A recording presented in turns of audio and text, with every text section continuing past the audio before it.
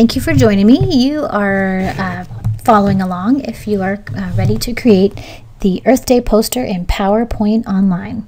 So Earth Day is Wednesday, April 22nd, and this year is actually its 50th anniversary.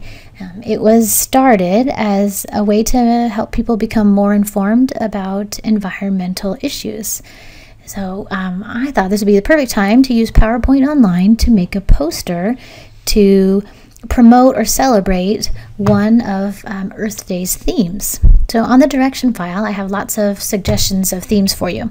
You could make a poster about encouraging recycling, or planting trees, or reducing pollution, or conserving water, or reducing energy use, or cleaning up an area in your neighborhood, or maybe reducing the use of single-use plastics, or buying items that are made with recyclable materials, or unplugging cords when they're not in use, or using non-toxic cleaners.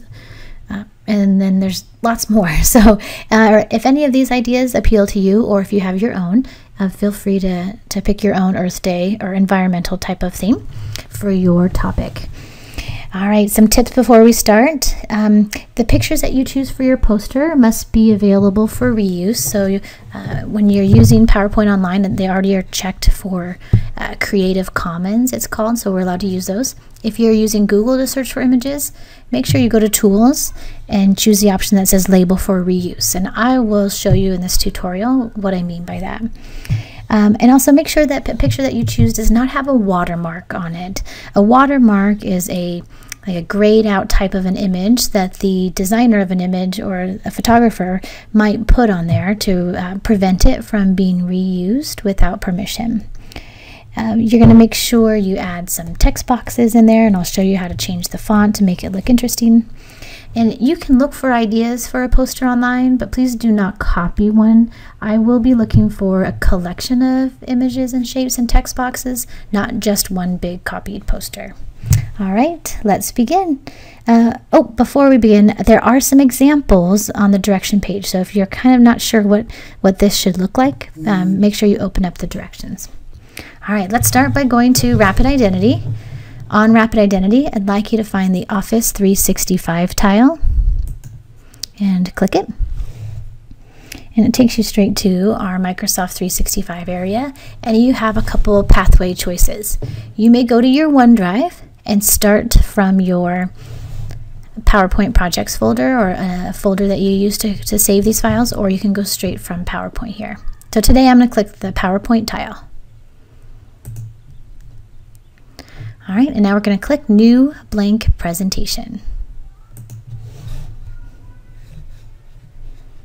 The page will load, and in the top center of the page, let's give this a new name. So I'm going to call it Earth Day Poster.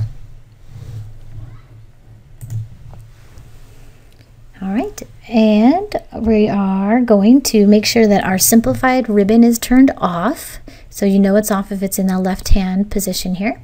And that way your tabs look just like mine. All right, on the Home tab, let's start by changing the layout.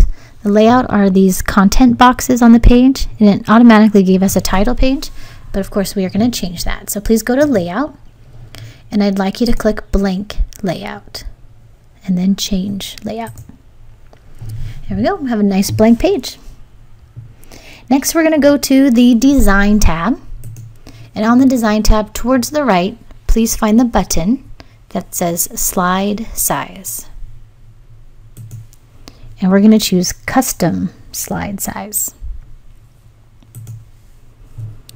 Our posters are going to be portrait, vertical, and we're going to make the size of a standard sheet of paper. So the width will be 8.5, so I'm just going to type 8.5, and the height will be 11. So in the custom slide size box, we put width 8.5, height 11, and we click the portrait button and click OK.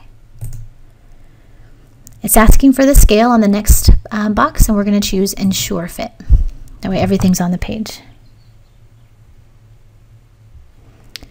All right, and since we're on the Design tab, the next step is just to change our background. We're going to do that right from here. I would like you to avoid using any of the built-in themes, and I'd like you to go to Format Background. And please choose a solid fill. Some of you might be tempted to use a picture fill, but for this type of a project, a picture background would just be overwhelming, and it might hide from the message. Now, if you have a picture that is not overwhelming, you could try it, maybe send it to me and I can share some feedback with you. But for most of you, a solid fill will be perfect. So I'm just going to choose blue for now. Of course, you can always change this in the future. All right, now we're going to move to the Insert tab. On the Insert tab, you're going to be looking at pictures, shapes, icons, and text boxes. Let's start with pictures. I'm going to choose to find a picture online using Bing Pictures. All right, and I'm going to search for an Earth clip art. I suggest adding the name, the word clip art to your search so that you get a drawing, cartoon type of an image. And I'm going to choose this guy. I like this little Earth here. And choose Insert. Now, you'll notice it already says Creative Commons only. Okay. Now, if I was using a regular Google search, let me show you that. And I would go to Earth clip art. Click on Images. To make sure that it's safe for me to reuse, I would go to Tools. And under Usage Rights, choose Labeled for Reuse. That means I am allowed to use those. Okay. All right, let's go back to PowerPoint Online. I'm going to insert that Earth. I like it. All right, and you'll notice when we have an new image, we've got a new tab called the Format tab. And we've got some options. We can add some style, we can add a frame to it, we can change the color of the picture border, we can bring it forward and backward. This doesn't make sense just yet because the Earth is by itself, but we'll use this in a moment. And then this is probably my favorite tool that you can't really tell. It's called the Align tool. This tool helps you align things. So I'm going to choose it to align things in the center and align in the middle. So it automatically puts it directly in the middle of my poster.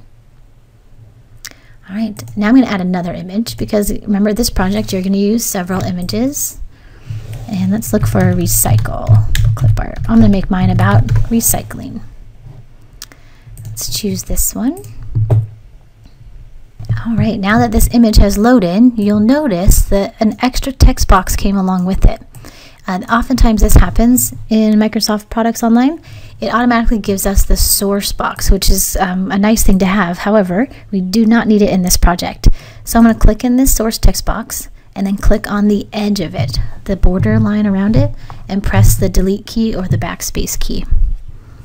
All right, so now I'm going to adjust my image and I'm going to use the Format tab to get it centered. Now your images don't have to be centered. I'm just giving you some examples of some of these tools. All right, after you've loaded the pictures that you like, return to the Insert tab, and I'd like you to try at least one shape. I'm going to show you the example of using a rectangle to appear as a border. When shapes are added, they're automatically this default blue color. But with the Format tab, we can change it. You can change the shape, the fill to white. You can change it to any color you want, but for this example, for mine, I'm going to change it to no fill. That way it's clear on the inside, but I am going to change the shape outline. So with every shape, you can change the fill and the outline. So for my example right now, I'm going to make it a white outline, and I'm going to come down to the weight option to make it a little thicker. And also on shape outline, you have some other options like dashes and sketched lines. I'm going to use the dots. So feel free to use any of the shapes and then change the look of those shapes with the shape fill and shape outline. There's a lot of them. If you choose a shape and you want it behind another image on the page, let me show you that example. We're going to use the Send Backward button. So you can send backward or you can send to back. Okay. And this Send Backward and Bring Forward button works for images, shapes, icons, text boxes, anything. Okay. So I'll be looking for some kind of shape. Next, I'd like you to show you the icons. Those are miniature little cartoon drawing items that are built in to PowerPoint Online. So you can search for an item that matches your theme. I'm going to use this little one here. All right, I'm going to drag it to the upper right so you can see it. Now with icons, they also have a format tab, so you can change the color. I'll make this one green. And then you can change the layering of it also. So you might find several icons that you like. All right, and the last thing on the Insert tab I'd like to show you is the text box. So click Insert Text Box, and it will load to the center. I'm going to drag it to the upper left so you can see it. All right, it's pretty plain text, so you can use the mini toolbar or you can use the Home tab to change the text style. Feel free to use anything but not Comic Sans, please, or any symbols fonts. So find a font that you like, and let's make it nice and big because we want your poster message or your theme to be very obvious and clear. So we want nice big font. We don't want paragraphs of information. We just want clear font with clear ideas. So you can add several text boxes to go with your message. I could put one at the top and one at the bottom. So I could continue to work on this, but this is where I'm going to pause and show you how to finish it. So when you feel like your poster is done, we're going to do a new step this time. We're going to save it as a PDF. So to do that, we're going to go to the File tab and come down to Download As. And we're going to choose Download as PDF. The benefit of doing this is it will save in your Chromebook files as a PDF, which should make it really easy to turn in. So we're going to click Download. It's downloading on the computer. And then I'd like you to go to Google Classroom, find the assignment for the Earth Day poster, and click Add or Create, and then choose the option to upload a file from your device, and then find this PDF. And it should have the same name that we created at the top. Alrighty, can't wait to see your Earth Day posters, and thanks for listening.